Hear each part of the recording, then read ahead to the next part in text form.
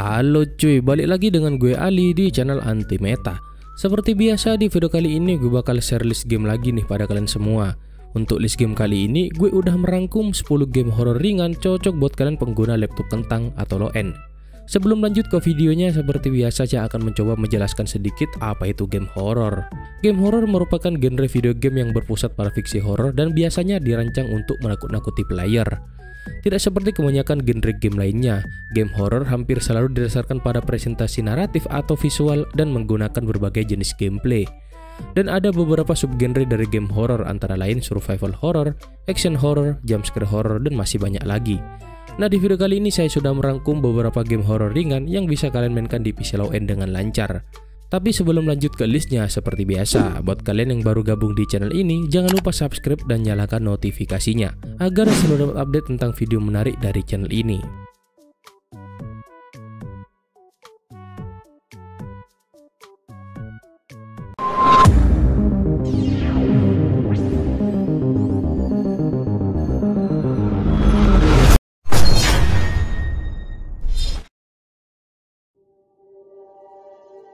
Silent Hill Homecoming. Silent Hill Homecoming merupakan game survival horror yang dideveloperi oleh Double Helix Games. Dirilis pada tahun 2008 di platform Microsoft Windows, PS3, dan Xbox 360, game ini hanya dapat dimainkan dalam mode single player. Pemain berperan sebagai Alex Shepard yang kembali ke rumah dari tugas luar negeri untuk menemukan bahwa ayah dan adik laki-lakinya hilang dan bahwa ibunya telah mengalami katatonia. Alex mulai mencari saudaranya membawa ke Silent Hill setelah mencari kampung halamannya di Shepard Glen. Gameplay keseluruhan mirip dengan entry sebelumnya dalam seri. Pemain sebagai Alex menjelajahi berbagai lingkungan dan lokasi, mencari petunjuk untuk memajukan plot seperti foto, gambar, dan item lain yang ditempatkan di jurnal Alex yang dapat dibaca pemain kapan saja. Elemen teka-teki juga berperan dalam permainan ini, dan jurnal Alex mungkin merujuk pada foto dan item lain yang dapat membantu pemain mengurangi teka-teki seperti entry keypad. Selain eksplorasi, pertempuran adalah elemen utama lain dari gameplay, dan pemain harus melawan berbagai monster yang muncul di hadapan Alex.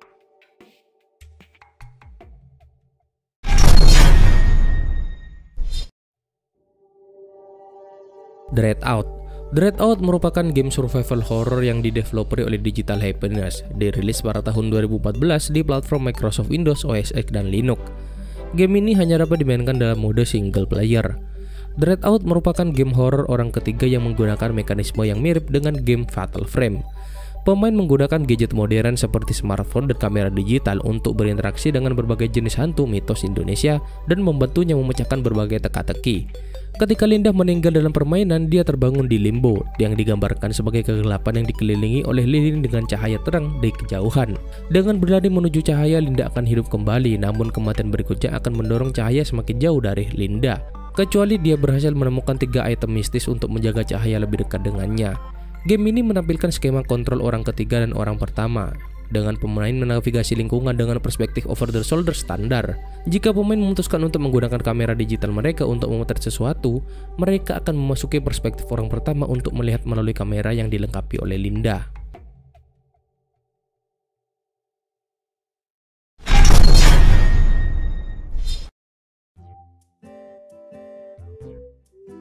Cold Fear merupakan game third-person shooter survival horror yang dideveloperi oleh Darkworks.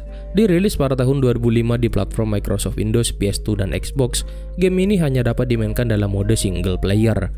Cold Fear merupakan game survival horror third-person shooter yang dimainkan dari sudut pandang kamera tetap orang ketiga atau kamera over the shoulder, tergantung pada preferensi pemain. Musuh utama dalam game ini adalah tentara bayaran Rusia dan berbagai jenis makhluk mirip zombie yang dikenal sebagai exos. Makhluk yang diciptakan sebagai hasil dari percobaan yang gagal. Sebagian besar musuh yang terinfeksi dapat dirobohkan dengan 2 atau 3 tembakan, tetapi jika otaknya tidak dihancurkan, mereka tidak akan mati dan pada akhirnya akan menyerang Hansen lagi. Pemain dapat menghancurkan otak baik dengan menembak musuh di kepala atau menjatuhkan mereka dan menginjak kepala mereka. Jika musuh mendekati Hansen, pemain dapat melakukan serangan kritis dengan menekan tombol kombinasi. Semua exo membawa setidaknya 1 exosel di dalamnya. Ketika exo terbunuh, exosel dapat muncul dan menyerang Hansen, atau jika ada mayat lain di sekitar area tersebut, exosel akan menginfeksi dan menghidupkan kembali tubuh itu. Exosel cepat tetapi sangat lemah dan dapat dibunuh dengan sekali tembakan.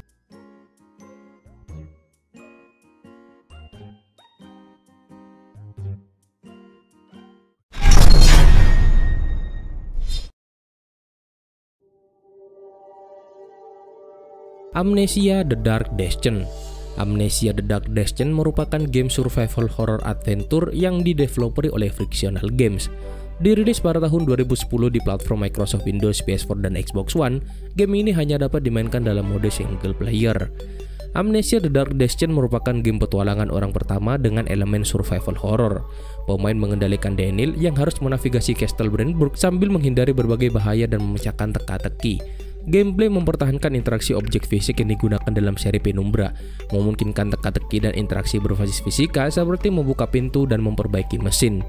Item yang lebih kecil dapat disimpan dalam menu inventaris, sementara objek yang lebih besar dapat dinaikkan dengan menahan tombol mouse dan mendorong atau menarik mouse.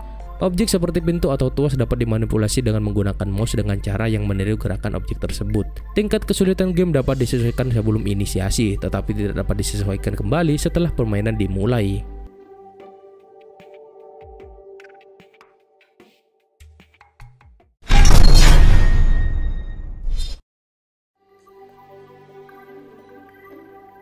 Condemned Criminal Origin. Condemned Criminal Origin merupakan game survival horror yang dideveloperi oleh Monolith Production. Dirilis pada tahun 2005 di platform Microsoft Windows dan Xbox 360, game ini hanya dapat dimainkan dalam mode single player. Condemned Criminal Origin diatur dari kota fiksi Amerika Metro. Di game ini, kita berperan sebagai Ethan Thomas sebagai penyelidik SCU dengan naluri investigasi yang luar biasa akut. Dia juga dinyatakan memiliki daya tahan manusia super, seperti yang ditujukan oleh kemampuannya untuk pulih dengan cepat dari sengatan listrik, jatuh lama, dan trauma tumpul di kepala. Tidak seperti banyak game lain dari sudut pandang orang pertama, senjata api sangat mematikan di game ini, seringkali membunuh musuh dengan satu tembakan. Senjata yang dapat ditemukan dan diambil dari musuh hanya bagus selama amunisi yang ada di dalam magazin masih ada. Setelah ini habis, gagang pistol dapat digunakan sebagai senjata.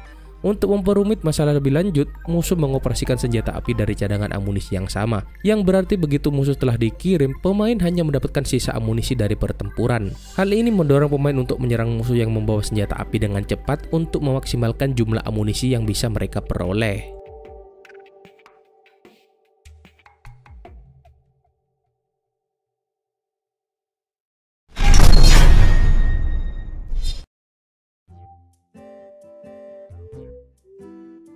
Alien Isolation.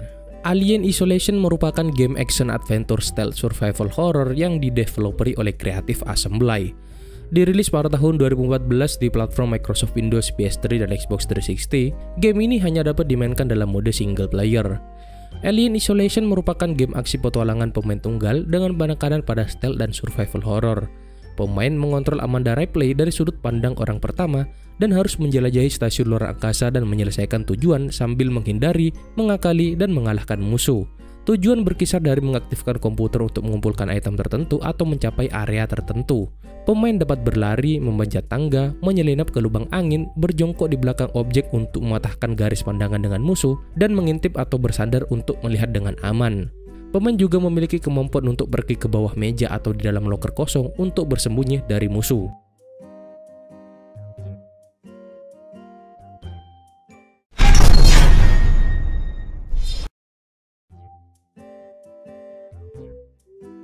Alan Wake.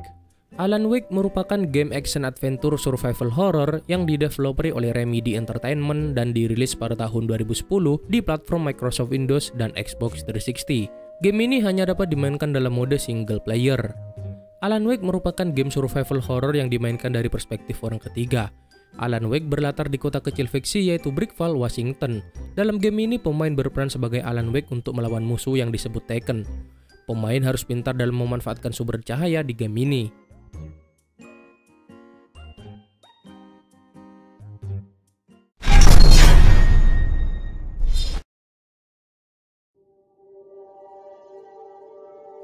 Resident Evil 4. Resident Evil 4 merupakan game survival horror third-person shooter yang dideveloperi oleh Capcom dan dirilis pada tahun 2005 di platform Microsoft Windows, PS3, dan Xbox 360. Mode yang dapat dimainkan dari game ini single player dan multiplayer. Pemain berperan sebagai Leon S. Kennedy dari sudut pandang orang ketiga. Gameplay berfokus pada aksi dan tembak-menembak dengan elemen survival horror yang lebih sedikit. Tidak ada crosshair untuk senjata api, sebaliknya setiap senjata api memiliki penglihatan laser. Tidak seperti game sebelumnya di mana pemain hanya bisa menembak lurus, atas, atau bawah. pemain memiliki lebih banyak opsi. Misalnya, tembakan ke kaki dapat menyebabkan musuh tersandung, dan tembakan ke lengan dapat membuat mereka menjatuhkan senjata. Musuh utama dalam game ini adalah penduduk desa yang kejam yang disebut Los Ganados. Tidak seperti zombie, Los Ganados dapat menghindar menggunakan persenjataan seperti gergaji mesin dan senjata proyektil, dan mampu bekerja secara kolektif dan berkomunikasi satu sama lain.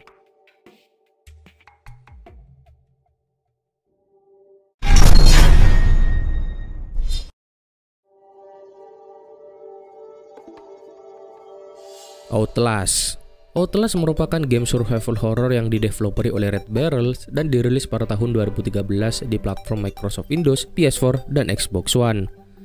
Game ini hanya dapat dimainkan dalam mode single player.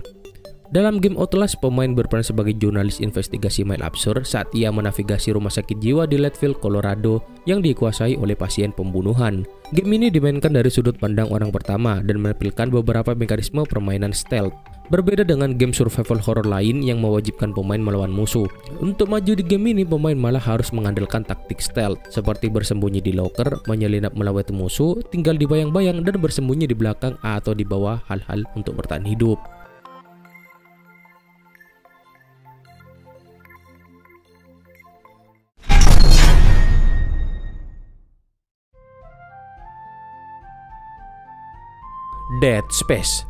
Dead Space merupakan game survival horror yang dideveloperi oleh EA dan dirilis pada tahun 2008 di platform Microsoft Windows, PS3, dan Xbox 360.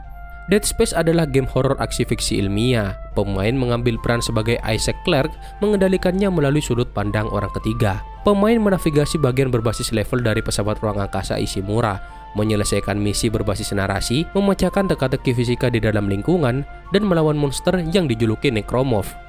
Selama eksplorasi Ishimura, Isaac menemukan amunisi, pickup kesehatan, dan node yang digunakan untuk membuka pintu khusus dan meningkatkan senjata dan setelan Isaac. Pada titik tertentu di kapal, Isaac dapat mengakses toko untuk membeli persediaan dan amunisi. Isaac dapat menggunakan jalur navigasi untuk menemukan tujuan misi berikutnya.